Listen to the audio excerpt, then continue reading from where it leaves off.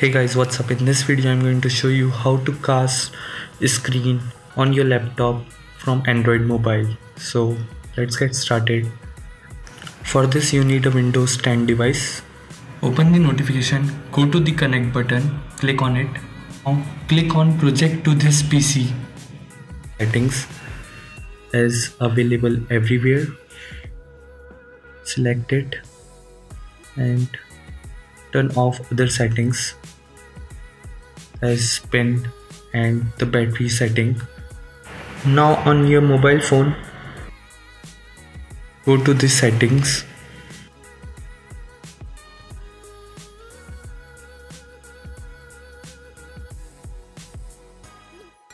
Now open the connected devices.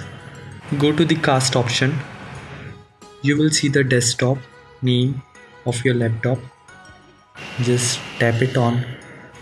Now on your Windows laptop you will see that it is being projected. Now you will see that it is successfully being projected. Now whatever you do on your mobile phone will be directly mirrored on your laptop. It is pretty useful for playing games and doing other things like launching or working on any mobile application. You can do this on the big screen. As for now I am playing Plant vs Zombie game on my phone. It is being projected.